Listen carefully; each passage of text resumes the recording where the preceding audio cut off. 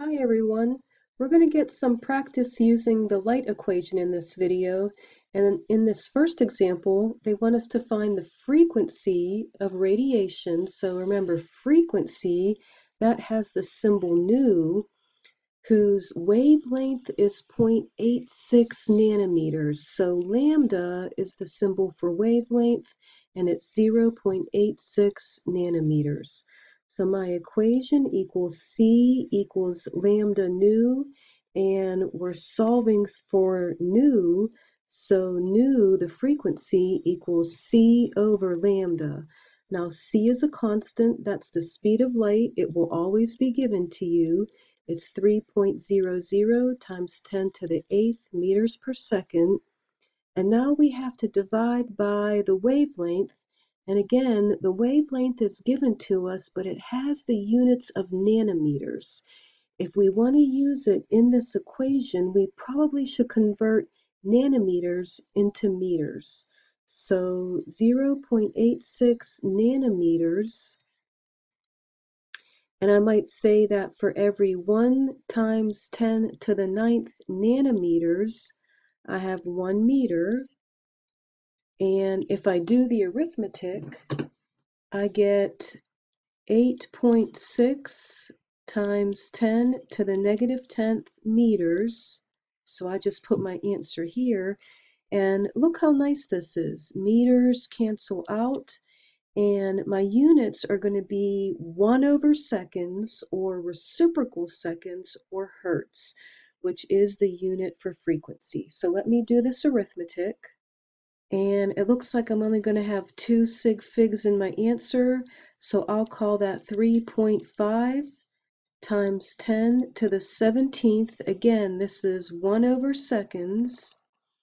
Or I could call that reciprocal seconds, or I could call that hertz. Any of these units would be fine. So pretty high frequency, and again, pretty short wavelength. Let's try another one.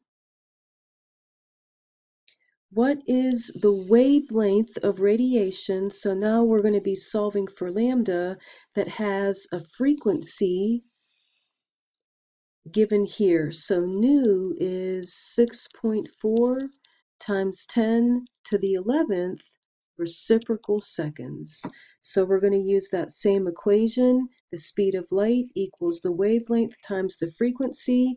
Now we're solving for wavelength. Wavelength equals C over nu.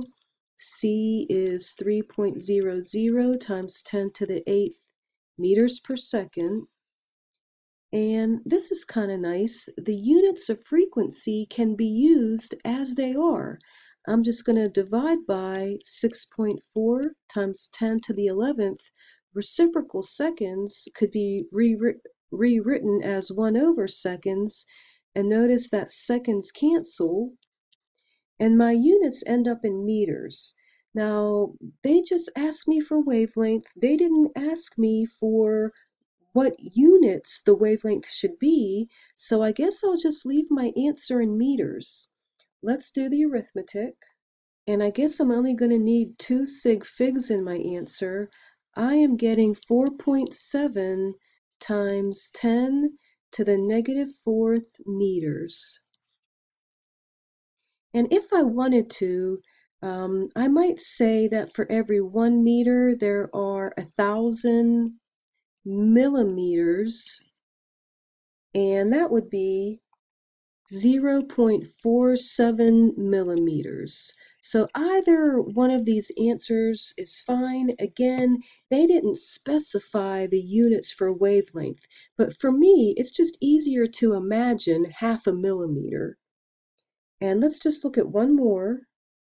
So would the radiation in part A or B be detected by an X-ray detector? So I needed to pull up this diagram in order to answer that question. So if we go back to part A, the wavelength in part A was not even 1 nanometer. So in part A, I think we were somewhere in this region. And Yes, I think for the frequency, we got somewhere here. So in part A, we were somewhere here. So I think, would the radiation in part A be detected by an X-ray detector? Yes. In part A, yes, because that radiation did fall within this X-ray region. In part B, we had a frequency of 10 to the 11th, which puts us here in the microwave region. So in part B, no, that radiation would not be detectable by an X-ray detector. So that's all for this video. Hope it helped a little bit, and thanks for listening.